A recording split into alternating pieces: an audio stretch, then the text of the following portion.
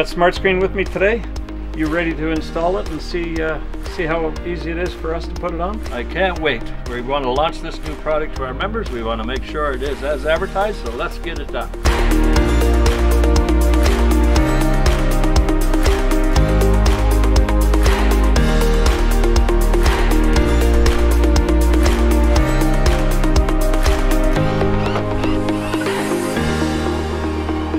In each box there's 20 feet of Smart Screen.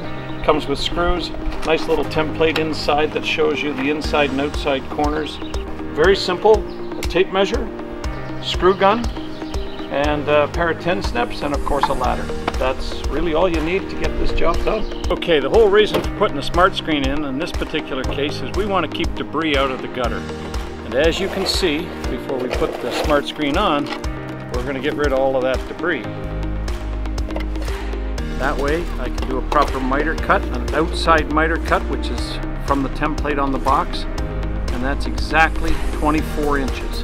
There we go. We'll make that cut and we'll be back up here to install it. Little step in, because the other part is the overlap. So we got to go 24 inches right there. If you put a little mark there.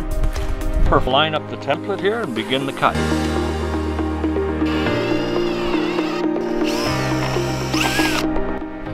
There we go.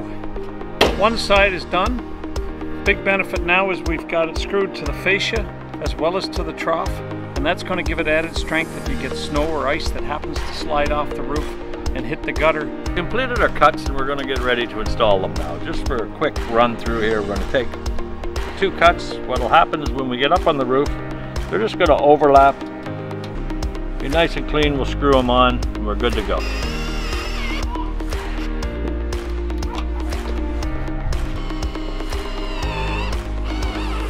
So there we have it. We've got our first outside corner in, nice and snug, as you saw Bruce put on the template, and we're ready to go down the trough and get the rest of it done.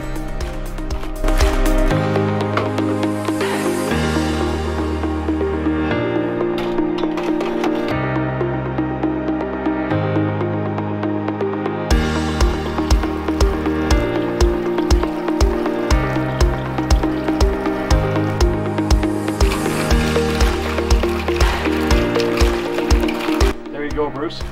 80 feet of Smart Screen installed. We use 3 tools and a ladder. We got a product that is going to keep debris off of those gutters for a long time, and if we can do it, I'm pretty sure almost anybody can.